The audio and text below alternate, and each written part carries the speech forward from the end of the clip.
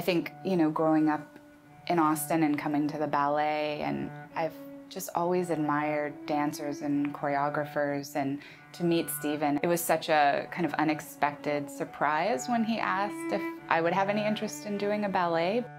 I'm Natalie Frank, and I'm an artist. When I read the text, a lot of the narrative figuration and the color of what color they should be and how the figures should be arranged kind of sprung to mind. And that was the first time that it really happened.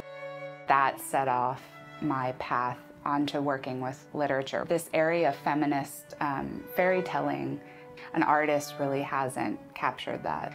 So they were never intended for children. They were intended as cautionary tales about what life is really like. And what's most interesting to me is they begin as women's oral tales. So women all around Germany collected these stories for centuries, and at the time of the Brothers Grimm, they brought them to the brothers, to their homes, or when the brothers would travel, they would come to them and tell them the stories. The Grimm's brothers wrote them down and changed them for poetics.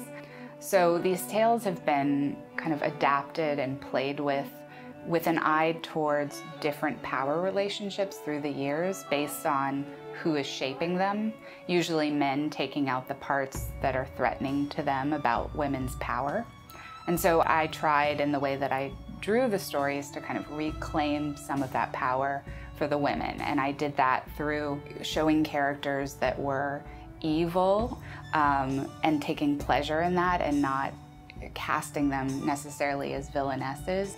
What perspective was I telling, and who was I telling the story through?